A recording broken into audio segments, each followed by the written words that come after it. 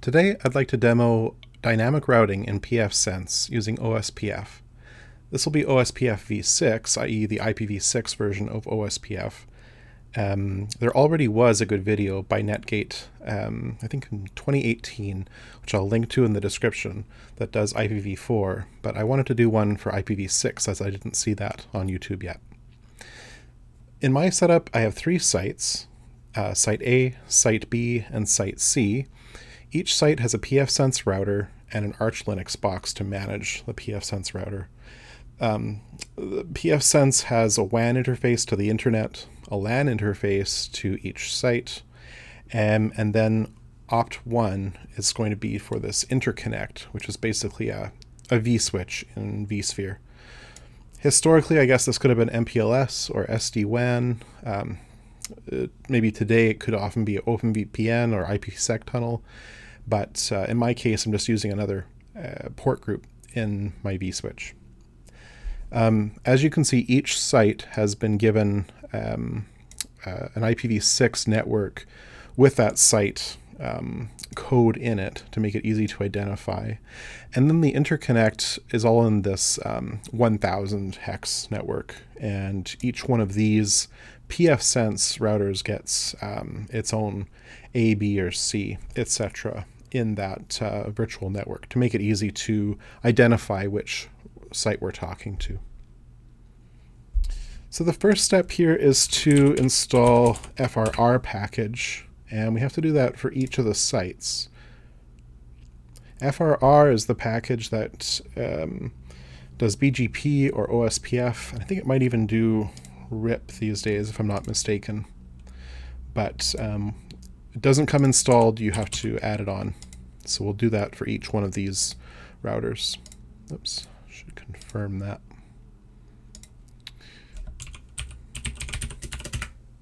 And you'll notice that each one of these consoles has a different background color, just that I could tell what one I'm connected to.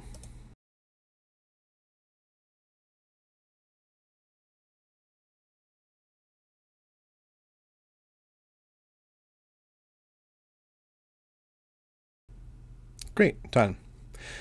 Now the next thing that we need to do is allow each one of these sites to talk to each other using OSPF 6. And to do that, we need to create a rule so that the traffic will flow. This is actually multicast traffic. So when we create these rules on the opt1 interface, we have to be pretty flexible about source and destination. You'll see that OSPF actually gets its own IP protocol. So that's what we need to create. And we're not going to put any source or destination. I guess theoretically you could if you knew the specific addresses. That would make this a lot less flexible though. I'm kind of treating this interconnect as a trusted network. All right, so that's it for that. And we'll do the same on site B.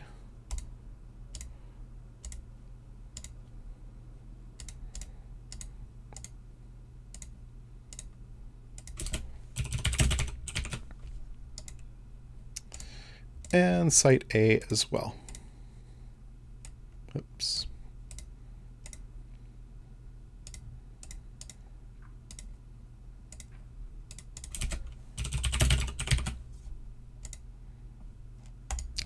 Okay, so now that that's done, we can do basic setup. And the first thing that we need to do is set the global FRR configuration. There really isn't a lot to do here. We just need to turn it on. This is sort of like the master switch, and then set a password. And for this, you could generate something or keyboard mash. It does not need to be the same on each site. It actually probably should be unique to each location. So I'm just going to mash a bit on the keyboard. You'd probably want to do better if you were doing this in production.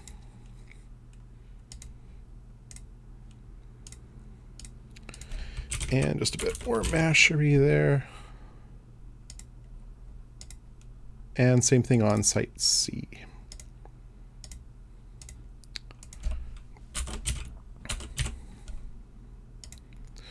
Okay, so that's it for the global settings. Now we can do the OSPF 6 specific ones.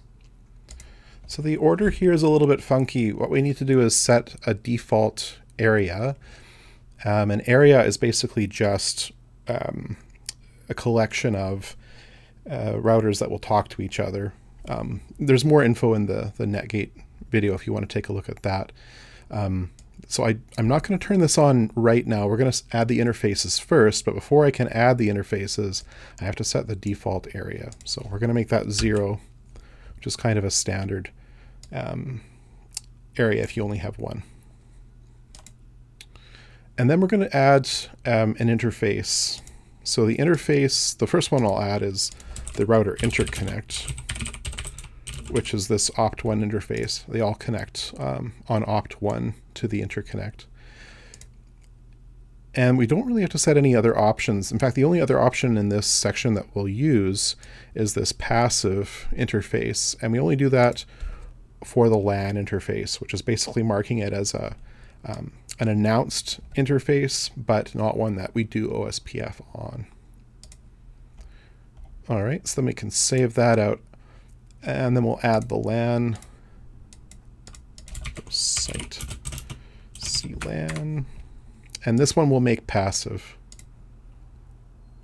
So we have our interfaces. Okay, finally now we can go back to the OSPF6 section and enable OSPF6 routing. Now, if you get the order wrong, it's not a big deal. You just need to go back to the global settings.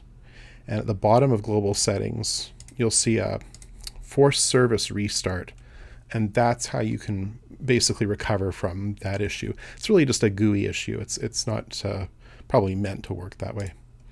Okay, in any case, we'll do that same thing for site B. So that's set the default area to 0. And save, and then add both interfaces. So opt is the router interconnect, and site VLAN, which will be a passive interface as it's just going to be announced to the other routers. And then we can come back here and enable OSPF6 and save. All right, same thing for site A. Set the default area. Oops.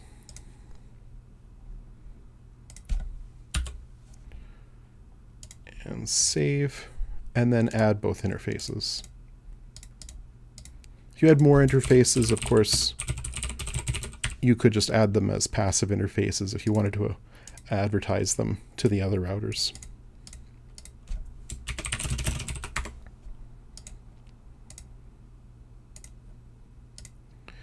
Okay, and then we can go back to OSPF6 and enable.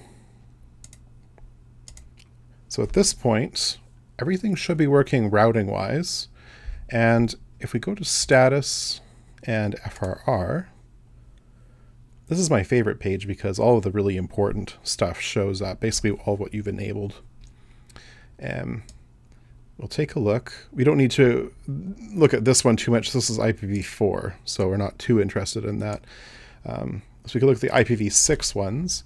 And yeah, sure enough, we've got routes in here for A. This is actually the site A network that we're on. We also have routes for site B and site C. And these came via the other routers that are advertising these routes. If we look at the neighbors list, this might look a little strange. You've got IPv4 in here.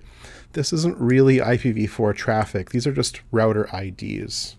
And they just use IPv4 notation as kind of a convenient way to create an ID. And these come from the LAN IDs that are assigned to each router. The other thing that's kind of interesting that I like to look at, if you look at OSPF6, whoops, totally in the wrong spot. Configuration. This is a pretty neat way to see what you've done and to see whether it actually jives with what you think you should be doing. So in this case, we can see both of our interfaces here, and the LAN is marked as passive, which is good.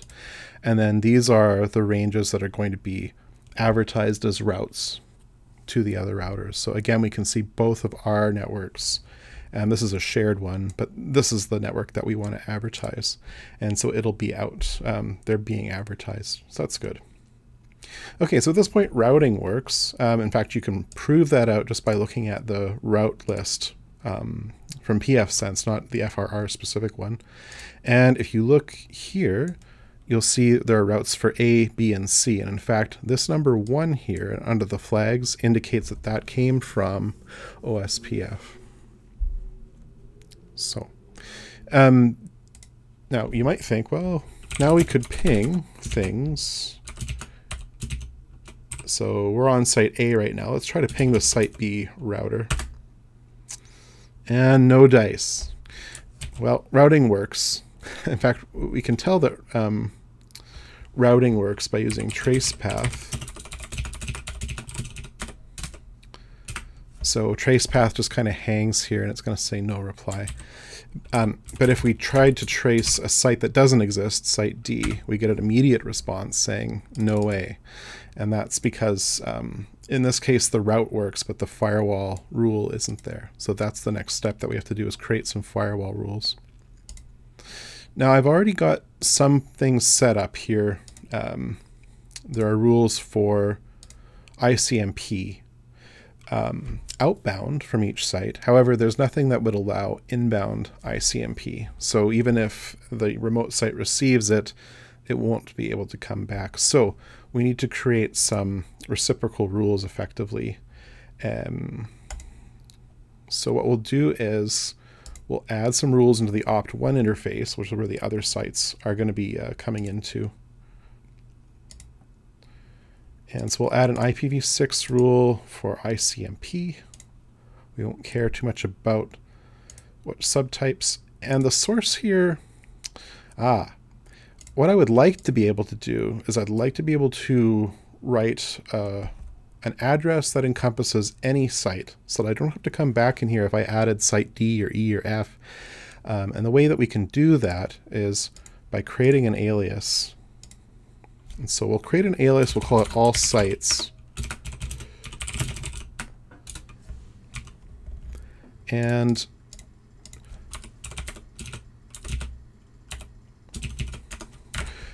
all of these sites are /64s, and that's, probably a good convention that I could use, is just to keep adding sites within that that pool. And that winds up being this little chunk here, 2001.20, is actually a /48. So I can create effectively like a summary rule or a summary network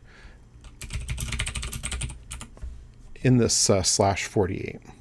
And we'll do that on each one of these because we're going to actually use this for each firewall.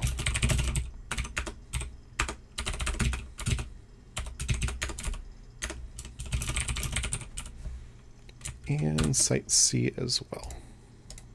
Oops. Alias first. I always forget that.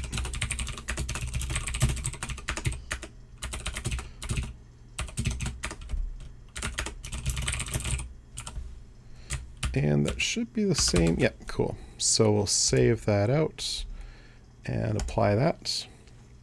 And then we can go and create the rule that we wanted to in the first place. So ICMP, whoops, I think I just edited this rule, which I don't want to do. Create a new rule. IPv6 OSPF ICMP. The source will be all sites. The destination will be LAN nets, which is basically a alias that contains all the LANs. And so here we'll say all sites, all sites IPv6 ICMP. It should be the same. Yep, perfect. Okay, so now we have an inbound rule that allows all sites to contact our local LANs.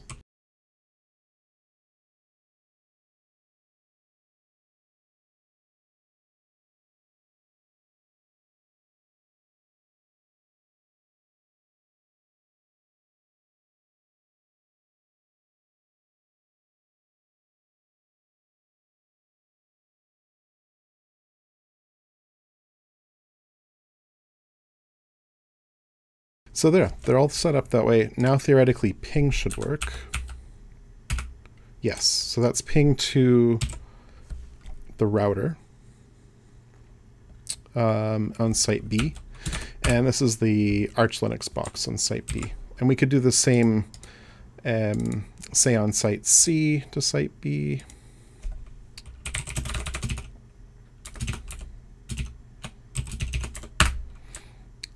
That's itself. There's site B, and there's site A. You can even do the Arch box on site A. So this is great. This all works. Now, it would be nice if we could also do more than just ICMP. I would really like to see a trace path work, because right now, if we actually did that, it wouldn't work. Oops.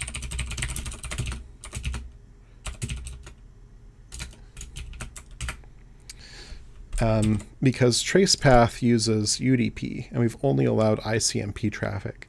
So it's actually pretty trivial to go ahead and add more protocols. So we could do that here. We'll add a rule for LAN. Right now, LAN can already get to trace ports, and again, we just need to add the inverse of that. So we'll copy this rule, and instead of ICMP, it's going to be UDP. And then for the port, we're going to use our trace ports. And then instead of ICMP, we'll say trace.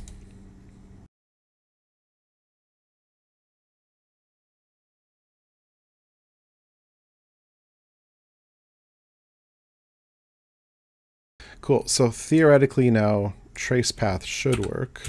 Yes. Yep. And we can even do it to 3, which gives us another hop. 3 being the Arch Linux box on site A. So that's pretty cool. I think the final test for me would be to check TCP and UDP connectivity. Now, I've got really nothing listening on these systems. I don't even have SSH running. So what I've done, I've basically written a small echo server.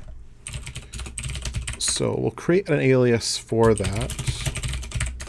Oops.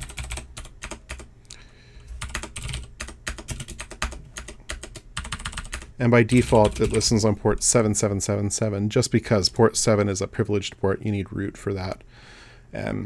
So this avoids having to do that. Okay, so there's the alias created. And we'll create a rule. So we'll allow the traffic out. We might as well just use, say this. We'll copy that. And the protocol here will be TCP and UDP.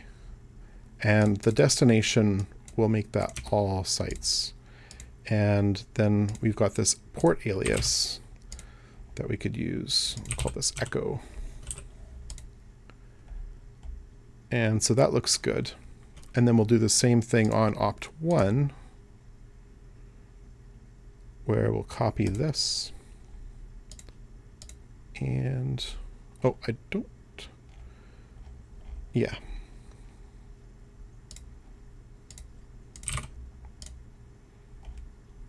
Echo.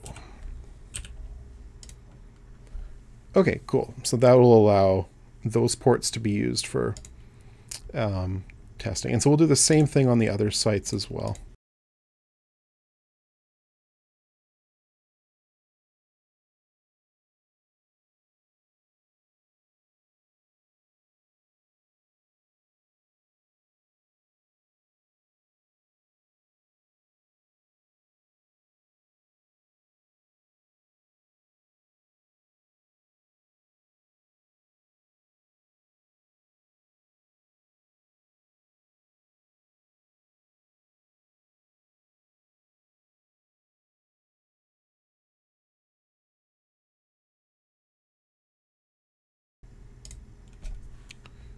Okay, so all the firewall rules are created. Now I could try the echo server that I wrote. To test that out, actually, I'm going to want to add the Netgate package. I only wrote the server part, not the client part. So, and this will be, need Python for the server, Netgate, and I am going to install TCP dump just in case we have to do some troubleshooting.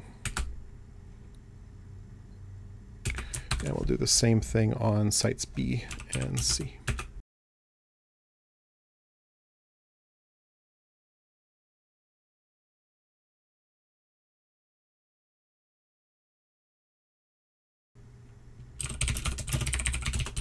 Okay, so we'll fetch the echo server, which is just a little bit of Python.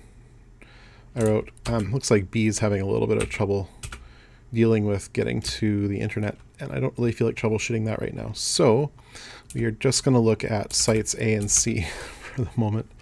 And what we'll do is we'll bind to, we're just going to use IPv6. So we're going to bind to the local address. And that's what the remote side can connect to. And we'll do the same thing here.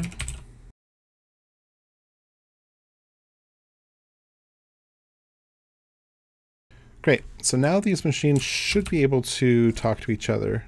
And I'm just going to fire up another xterm. So if I do netcat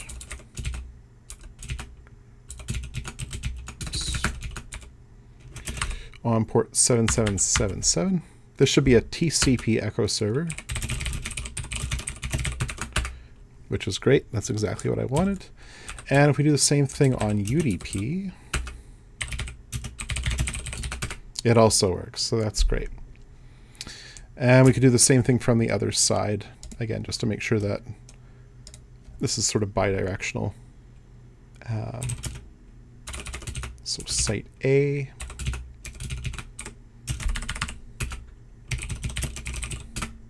cool. So that's TCP and then UDP. So the upshot of all this is that you could create a new site and drop it into the existing network without making any changes, routing or firewall, to the other sites. So I think that's definitely advantageous compared to static routes, where you'd have to add static routes to each of the existing sites. With this method, you don't need to do that. Thanks for watching.